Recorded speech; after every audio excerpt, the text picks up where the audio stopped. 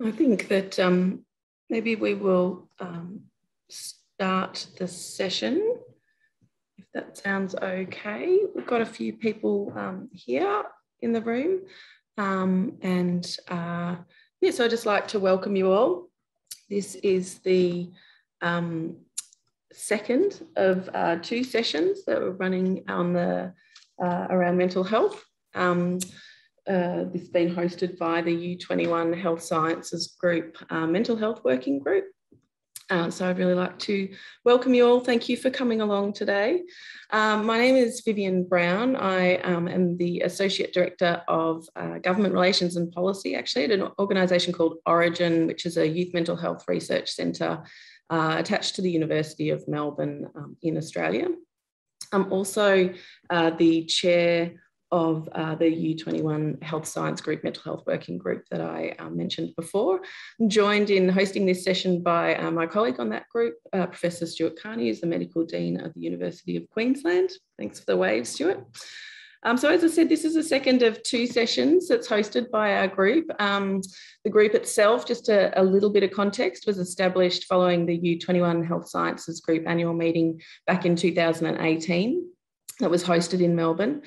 And at the end of that meeting, there was a decision made to develop up a declaration for supporting mental health in U21 universities. So that followed on a number of presentations and a program that was delivered looking specifically at mental health and university students.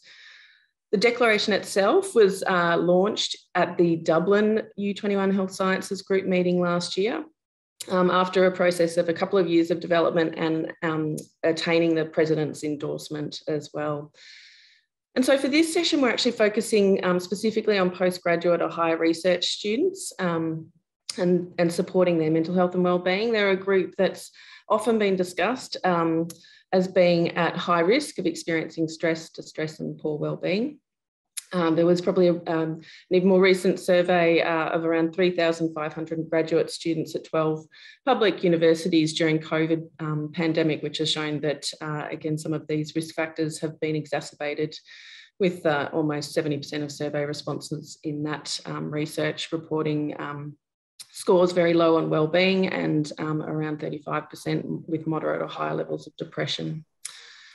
So today we're going to hear presentations from the University of Queensland and UC Davis in California, and specifically on their research and work looking at graduate student mental health and wellbeing. As this session is going to be hosted in a Zoom meeting format, I'd like to ask that everyone put themselves on mute and use the chat function to ask questions while the presentations are occurring. We'll either get to them after each presentation or we'll collate them and ask questions at the end in a Q&A session. So firstly, I'd like to welcome Belinda, Bern and Dr. Stacey Parker from the University of Queensland. I'm really thrilled that they're able to join us. In Australia at the moment, it's 6 a.m. in the morning, so it's been a very early start with lots of coffee already. Belinda's the director of UQ Graduate School and Stacey's the director of the Centre of Business and Organisational Psychology at UQ. So their work has been to understand more deeply the factors contributing to positive HDR experience, including indicators of wellbeing and engagement and factors that should contribute to these positive experiences. So with that, it's enough of me talking. I'm going to hand over to Stacey and Belinda to take it from here. Thanks, Vivienne, and hello, everybody. Thanks for inviting us along today. We're really pleased to be able to talk to you about a project that we only initiated about 18 months ago, but it's showing some really, it's valuable work and it's showing some really early interesting results. So we're keen to see where it goes. This project is a bit of a collaboration with staff and some PhD research partners across UQ. Myself and another member of our higher degree by research committee also worked with some researchers and some PhD students from a few different areas across UQ, including Stacey, of course, as well. So it's a big project team, 12 people altogether, and we really came together to more deeply understand not just the contributing factors, I guess, to mental health and other issues with well-being and engagement for HDR students, but we really in particular wanted to see what were those links between different aspects of their research culture, their research environment, supervision. We looked at career identity and a range of other things, just to be able to get a more complete picture and really to look at what things most impacted on the wellbeing of our students right now. And so we did extensive literature reviews, and we looked at other surveys and data that was out there, and we built our own survey, I guess.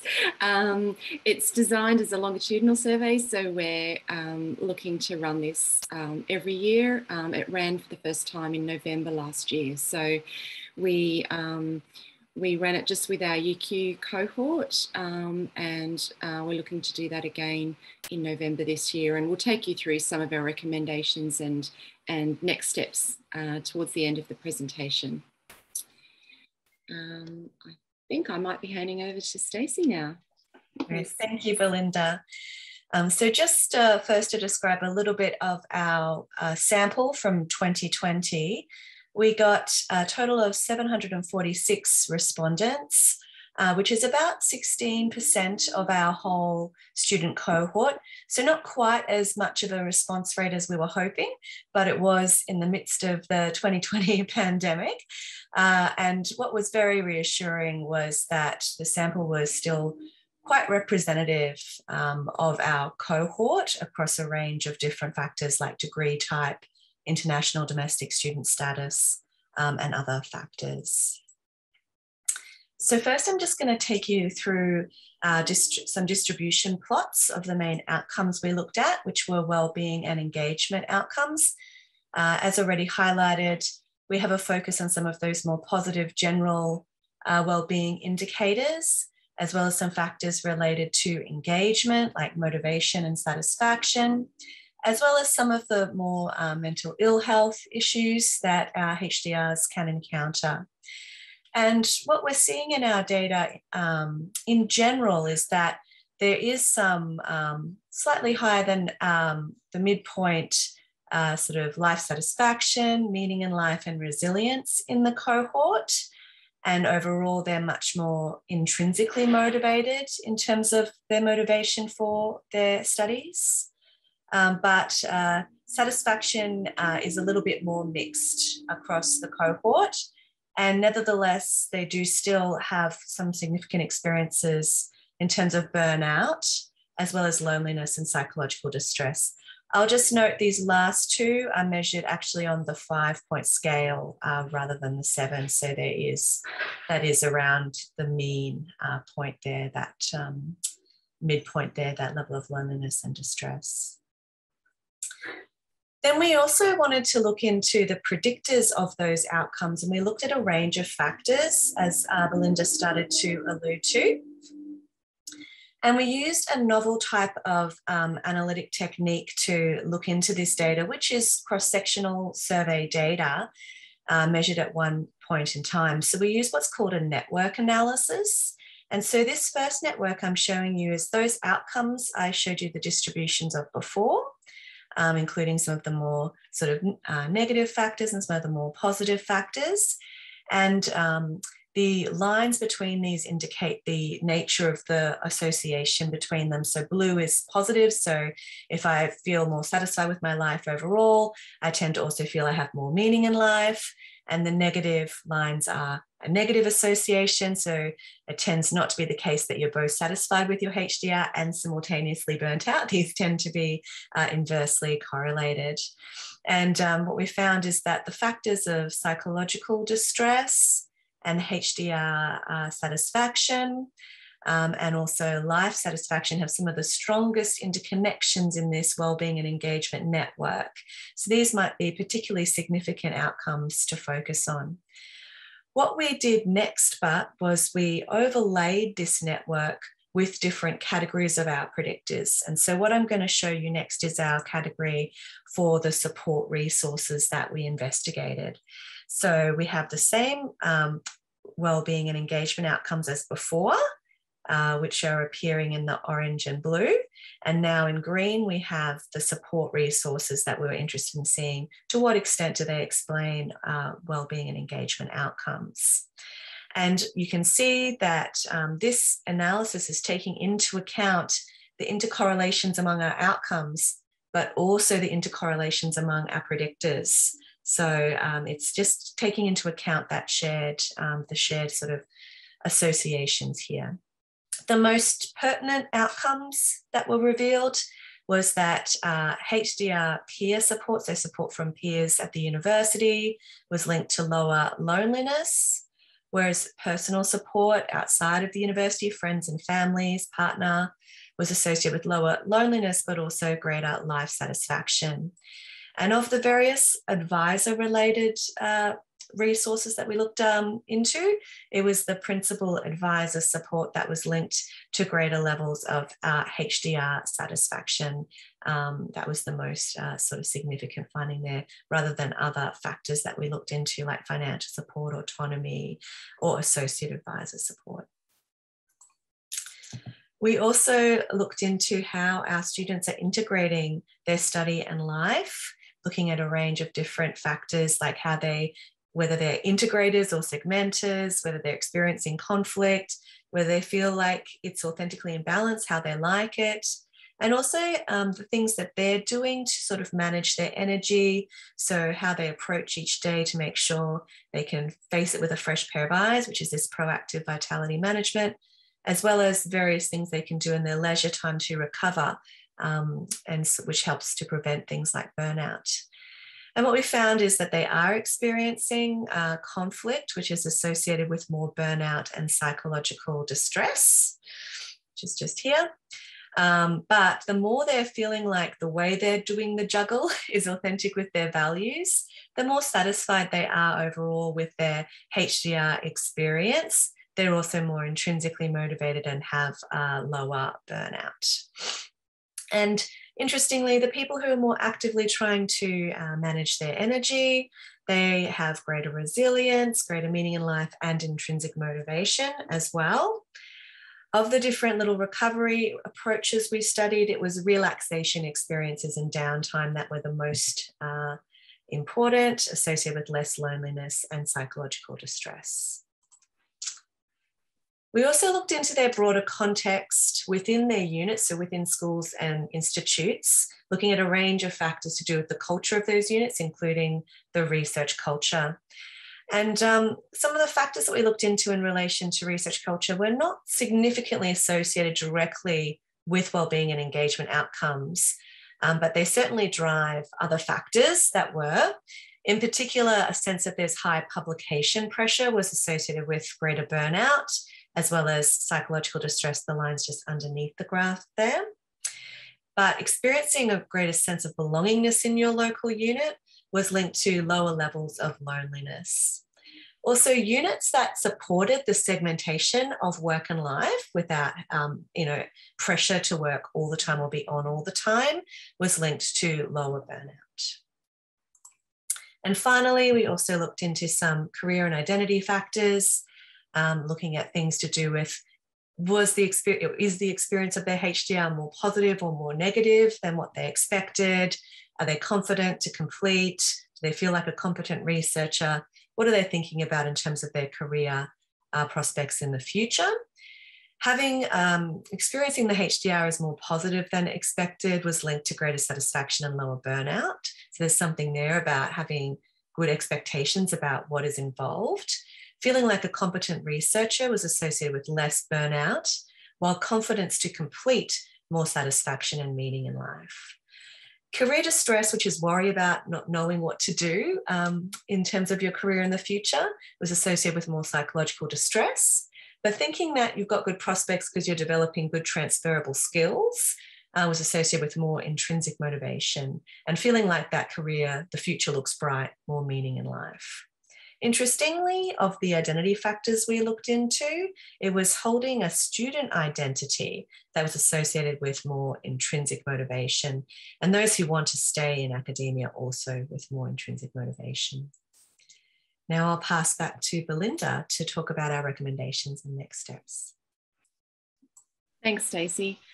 So you can see there are it's a lot of data that we were able to obtain even just in this early phase, and we're thinking of this as our pilot stage.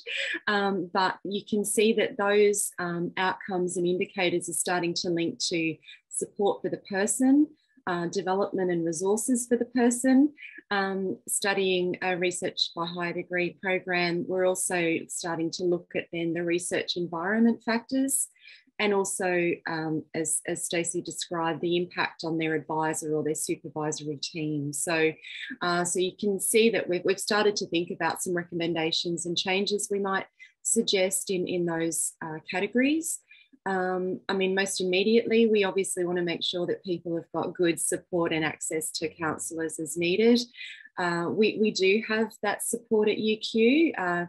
Our research students access that through our student services unit, but we do sort of hear that sometimes there's difficulty obtaining that quickly enough, or being able to see the same person on a repeat visit. So we wanted to look into what we could do to enable that, and make sure that the counsellors were familiar with the unique context of the higher degree by research as opposed to an undergraduate student. So, so we're making some recommendations there.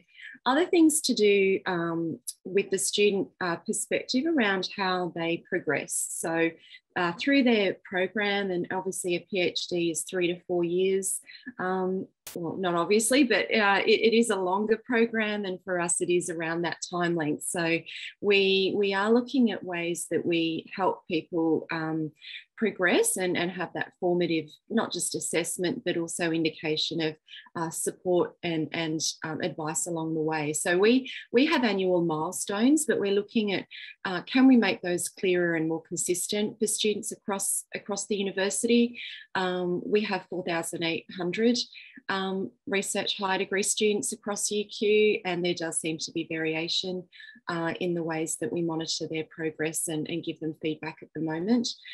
Also looking at right back at the beginning, that relationship between their supervisor, how that develops, and how we can develop or set some clearer and more focused sort of expectations at that stage. So can we actually have a clear conversation and signal what some cleared shared expectations could be at that stage.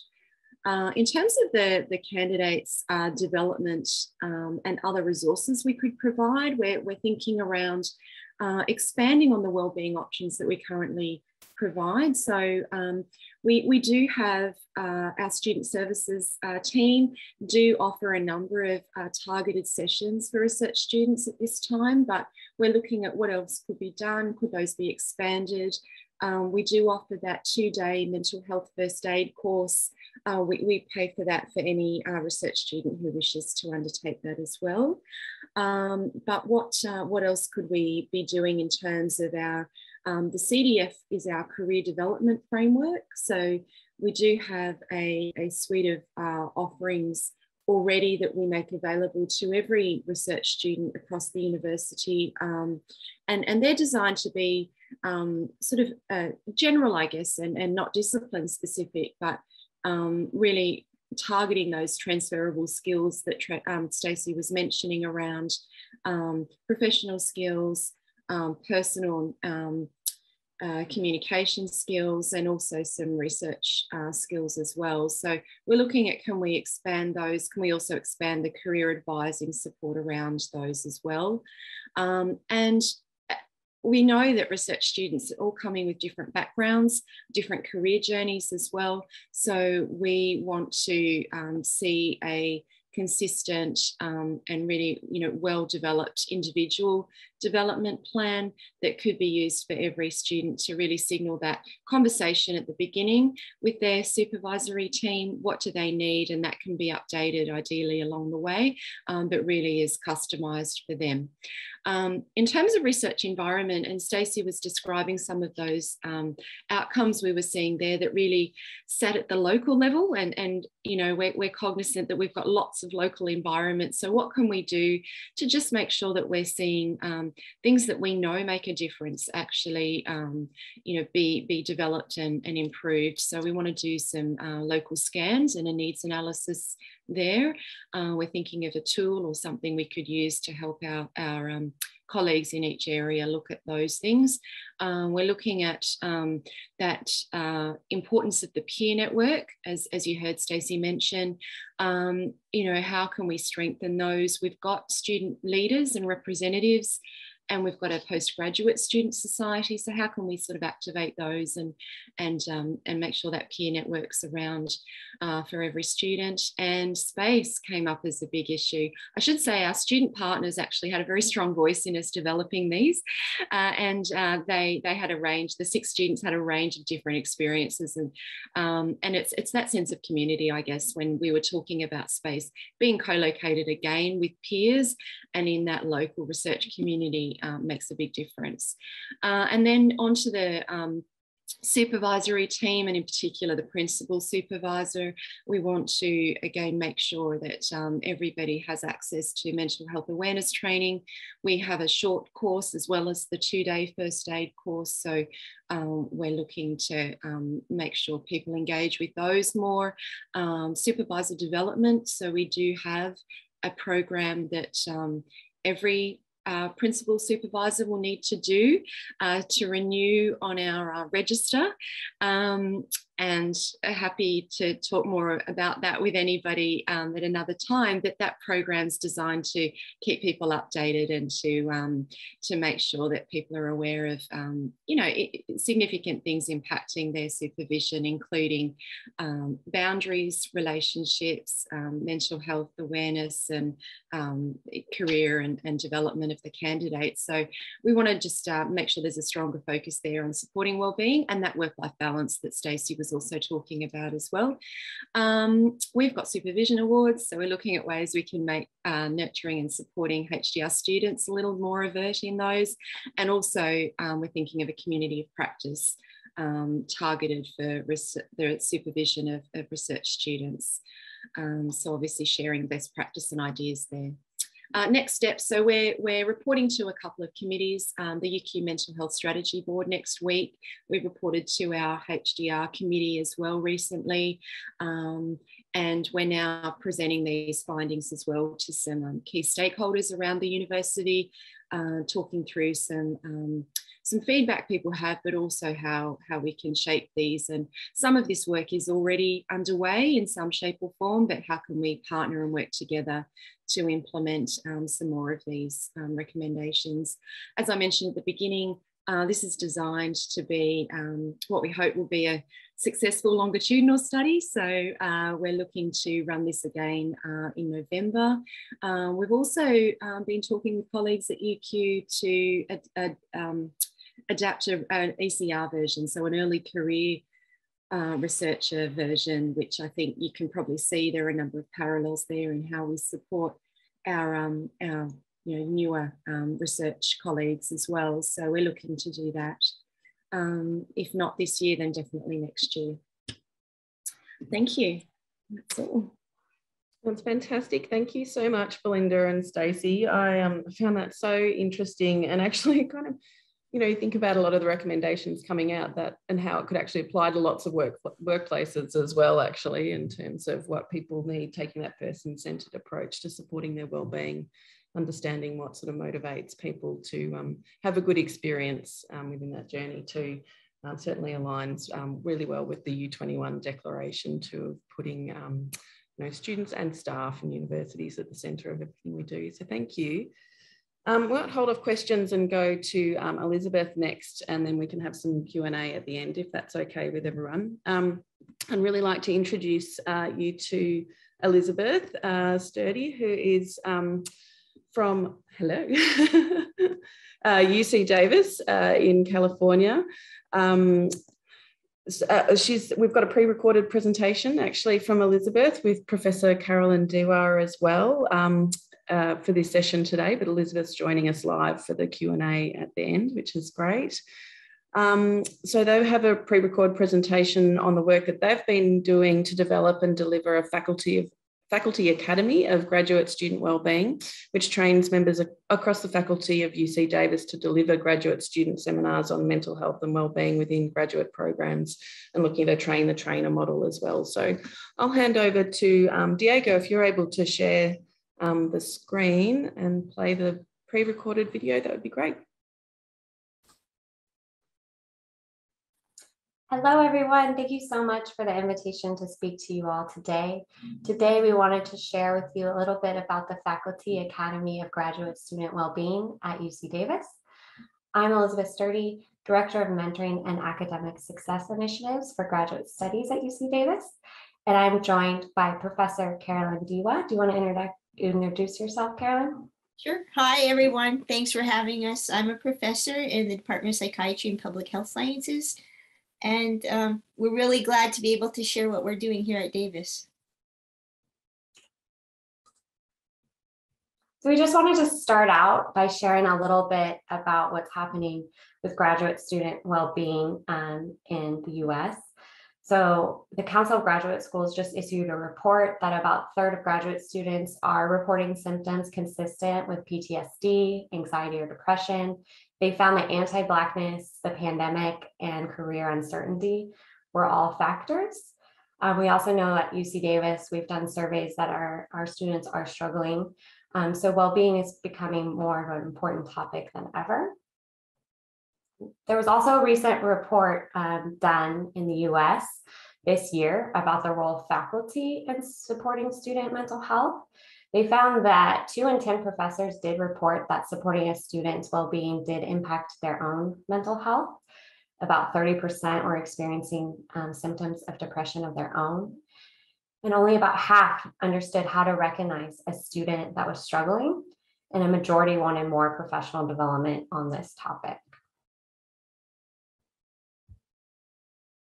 So this course that we're talking about in the Academy really comes out of experience that I had at doing gatekeeper training for mental health.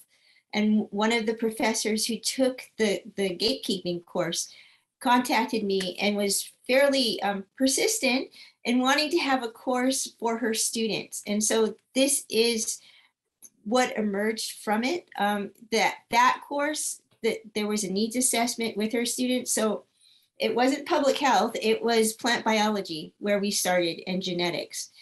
And they wanted a course for their first year cohorts coming in. And so this is what we have, the graduate wellbeing course. It is, and we've given it 3 times. So once before the pandemic and twice during the pandemic.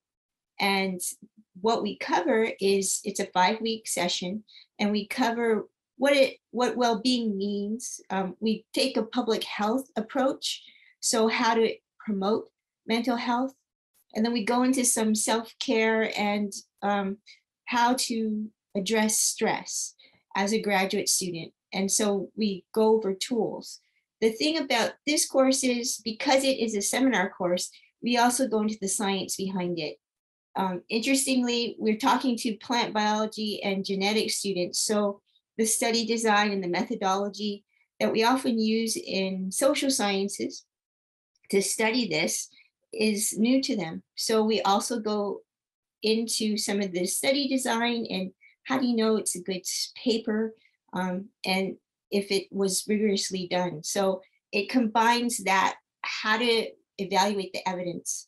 And so one of the things that we got feedback was that it helped legitimize some of the tools that they've been hearing about. So we talk about that. We also talk about self-efficacy and self-care, the evidence for that and how it promotes mental health. We talk about problem-solving tools, conflict resolution, and the psychosocial work environment, work-life balance. So when we, why are we talking to graduate students? At the end of every, in the beginning and the end of each course, we have questionnaires. We also, they have a final assignment, which is an essay in which they're asked to answer 3 questions. 1, what did they learn? 2, how did they use it? And 3, how they will use it as TAs. So how they will pass it on, and to have them start thinking about how it could benefit the students that they teach and they touch. And so some of the things that came out from these essays are what their experiences have been like. And so in the bold is the summation, and underneath it are quotes from the essays. Students find that their usual coping mechanisms that they went to before graduate school don't necessarily work while they're in graduate school. And part of that may be because of the compounded stress that they face from different dimensions while they're in school. They also talk about feeling overwhelmed and hopeless. And it's wearing. Graduate school is wearing because you don't often, when you're in the middle of it, see the end and how you're going to get through it. You just see the challenges, and that takes a toll on their well-being. So next slide. They also find when they're in the middle of things that graduate school can be discouraging. And sometimes as they're working on things, it seems that maybe it's of importance to them and maybe their advisor, but who else will find their work significant? And that can be discouraging. There's constant self-doubt where I found this to be a very,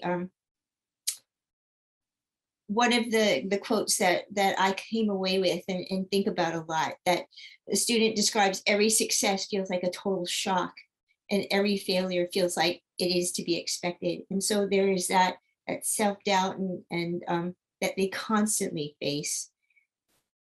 And at the same time, they don't really have time to reflect. They don't have time because we're on a quarter system, which is 10 weeks, which goes by very quickly. And so they don't have time to look up and maybe step back and think about what they're doing and how to approach it and how to take the context. And that also doesn't give them much time to think about their well-being and how to take care of themselves. So it is a challenging time for them as graduate students. So in the course, we found we weren't sure whether it would work using Zoom. The first iteration of the course was face-to-face. We had about 30 students in a room. We weren't sure about whether that contact over Zoom would be helpful. And what we did find was about 75% thought it helped with these challenges and the stress that they found during COVID. They also found that interaction, even though it was by Zoom, was very, very helpful. And they found that was over 85% said that. And part of that is because I think the breakout sessions, the breakout rooms that we're able to have in Zoom, they can talk in a safe place without professors overhearing or anybody else overhearing, and which we can't do in a large room because you can't get that space. And so that was one of the unexpected benefits of Zoom. And then about 90% or over 90% thought this was important, that the department offers this. So they thought it was important because it signaled that the department was interested in their well-being. They didn't have to take the course on their own time during lunch or after classes. It was offered as a class. It's a 1-unit class that they're able to take. And so there was the reassurance that the department was carving out time for them to understand and gain these skills about their well-being. So, in addition to the tools, they talked about it reinforced that self-care was important. A lot of the things that we cover in class, they hear about in popular press. you pick up a magazine, you turn on the TV, there's always something about well-being and stress. But they had, the thing that was different was that it was organized and it was reinforced. And they had peers to help reinforce how important it was. Next slide. And that peer and the social network was so important because it helped them understand that they weren't alone. It normalized the feelings of stress and discouragement, that it was a common thing to the graduate experience. And because we, in the second and third iteration of the courses, we had physics, chemistry, math, biology, different departments together, they saw and understood that they weren't alone in what they were feeling and the doubt that they felt. And they could help with the tools to structure it, to problem solve, and how to address it. And they learned from one another, and that enriched their experiences, and they made friends and connections across the campus. And so this last quote is really summarizes what we were trying to do with the course and what they got out of it. Because they're graduate students and we used a research-based approach, they saw the value, and it was data informed, it was scientifically backed. There was evidence-based solutions, and they saw the evidence. Now, my research is on workplace and mental health. And so the evidence that we looked at was the evidence that you would hope to see if you introduce this into workplace. For example, productivity, the outcomes are work related. So it wasn't just symptoms, which are important, but they also saw some more concrete outcomes that were relevant to them. The opportunity to discuss the topics was also important. So we are doing this again. And so hoping to offer this course to more students, we have an academy in which we have a cohort of 19 faculty who step forward and want to understand the course content to be able to deliver the course this coming year. The other thing that we're trying to do is build a community of faculty so that we can exchange ideas, people who have like-minded and are looking to achieve the same objectives of student well-being in their programs. And so we are in the midst of it. We had our first day yesterday, and we had very, very interesting discussions. Elizabeth, do you want to talk about some of your impressions? Yeah, it was just so exceptional to get faculty across all disciplines. We had all of our 4 colleges represented, as well as our professional schools.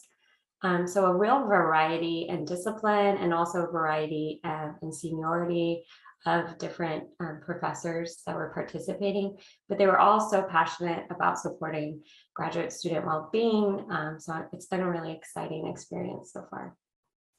So we're looking forward to it. We're hoping to expand it next year. So if you're interested, please contact Elizabeth and she can give you more details. All right. Thank you so much. And now we can take some time for questions. Thank you.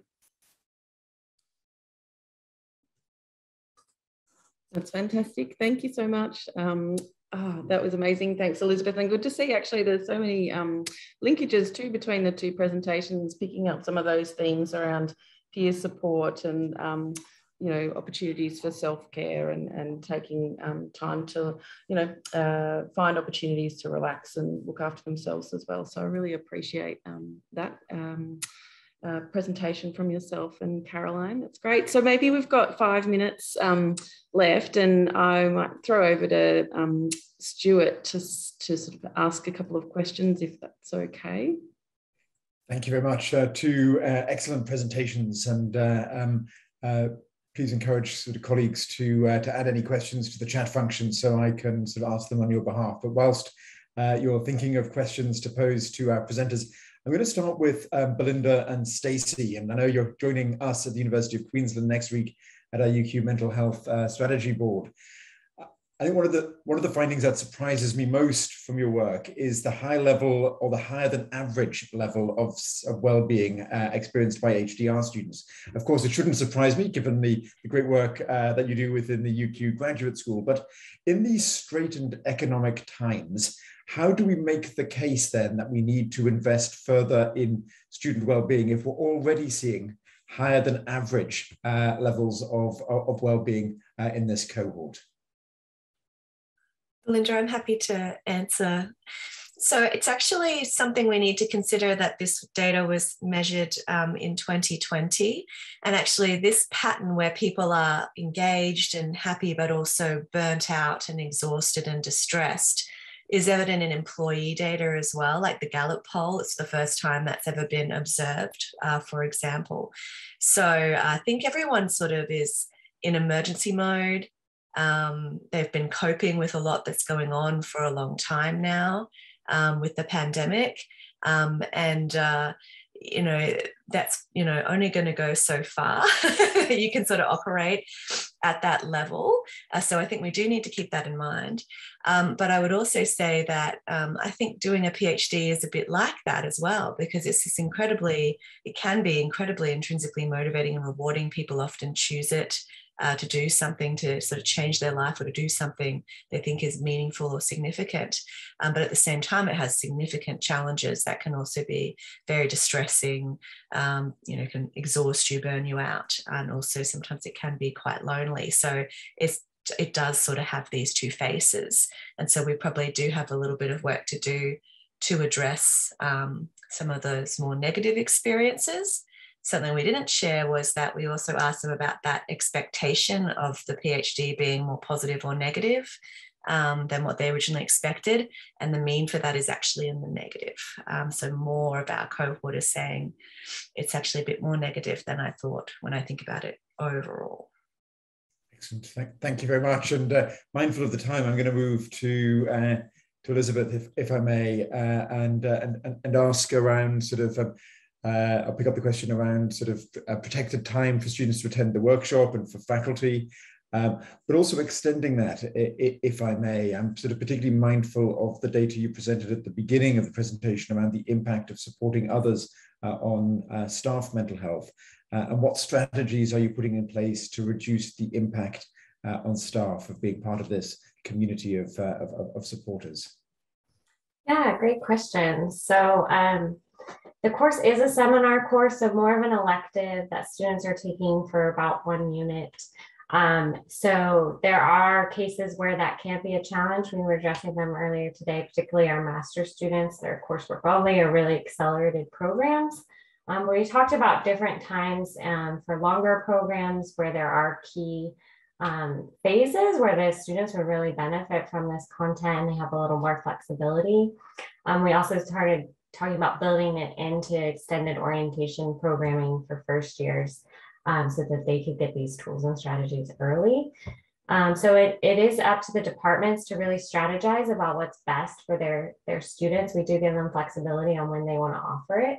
And then that allows them to kind of address a certain phase that they're interested in or cohort, and what like the course dynamics are for their particular discipline.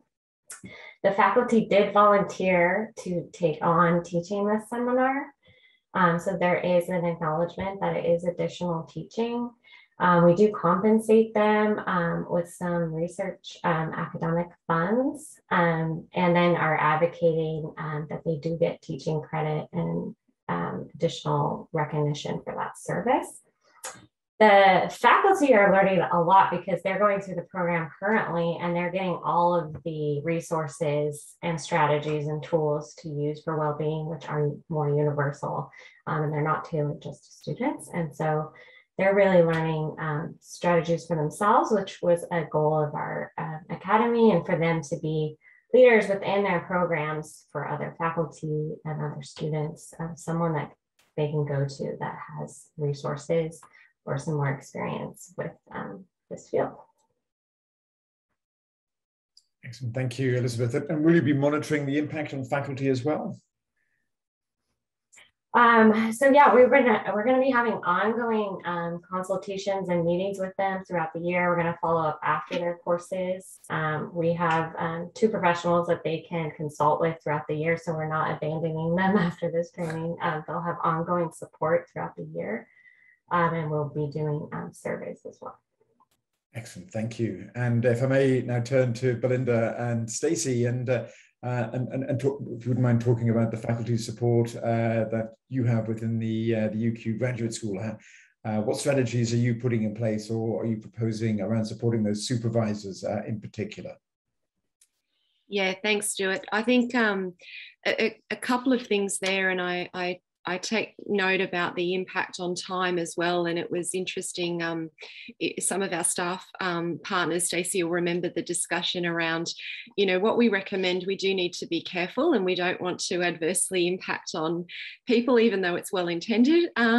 So we do have a supervisor development program, as I alluded to before, and we're mindful of it not taking up too much time. We're only making that a mandatory set of modules every 5 years, but to be done in a community sort of local unit, sort of cohort environment. But alongside that, we've got a number of non-compulsory and voluntary sessions that people can engage with.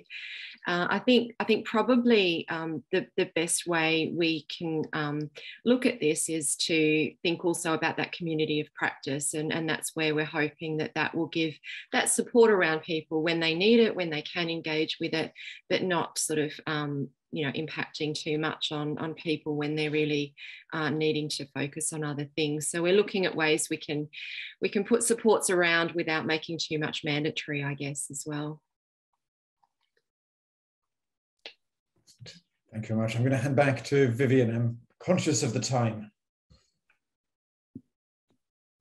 Unmute would be good. Thanks very much, Stuart.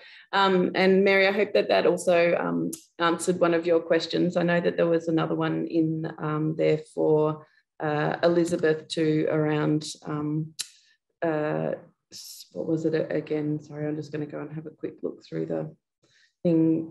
Students to protected academic time for students to attend the workshop and for faculty. So maybe if you could just answer that really quickly, and then we had permission to go just a couple of minutes over, and then we'll finish up. So the course is an elective, so it's on top of the other coursework, but the program schedules it around when would be best for them. And then the faculty program is happening right now. We haven't yet started our fall quarter, so it's officially still summer for us. And so they are not teaching currently, so we're catching them before the quarter starts. Thanks so much for that. Yeah, well, I think that'll bring this session to a close. I just, again, would really like to thank Stuart, Belinda, Stacey, Elizabeth and Caroline for participating in the session today and sharing such fantastic work. I've just put a link in the chat if you want to know more about the mental health working group at U21 or the declaration. You can click on that link. In there's got the declaration, the principles, and also some case studies that we're sharing. So as I said before in the chat, we'd like to actually build that repository of great practice and research that's occurring in this space around supporting mental health and wellbeing. So hopefully that as part of the site will continue to grow, and you'll be able to access this information in between annual meetings as well as when we catch up at annual meetings. So thank you again, everyone, and yep, take care and stay safe.